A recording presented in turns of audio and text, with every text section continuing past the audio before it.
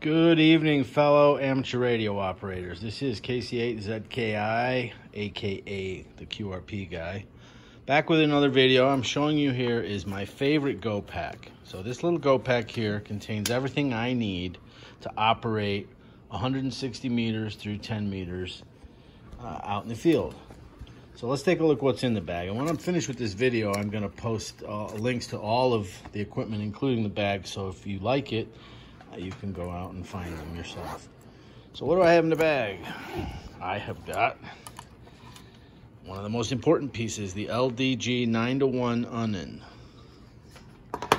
I've got a 16-foot piece of RG8X. And I've got 53 feet of wire wrapped around a chameleon antenna winder.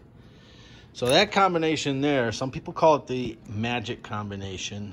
The magic is found with the fact that the 9-to-1 Unen with the 53-foot piece of wire is a non-resonant combination that, when presented to the radio, is an impedance that is reasonable. It's not too high, it's not too low, and so the antenna tuner can tune out that impedance. It's within the range of a decent antenna tuner.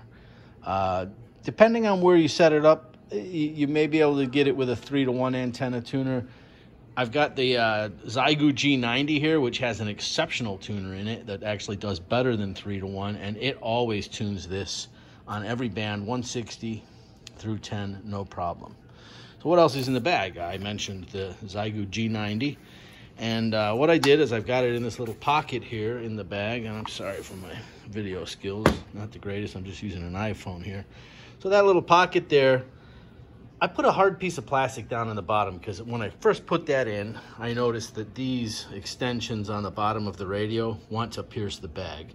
And I didn't want that to happen, so I put a piece of hard plastic in the bottom of that pocket, and that stops that from happening. I've got a Mi-80 rechargeable lithium a lithium iron phosphate battery, 6 amp hours, 67-ish watt hours. I get some really good life out of this battery. I've never run it down in the field, not that I stay in the field that long, but I've never wanted for more. So I can't really tell you how long. You could do the math. There is the power cord, and then in the front pocket I've got the there we go, bumbling video again. Excuse my bumbling. The microphone. So that's it. That is everything I need right there to operate in the field 160 meters through 10 meters.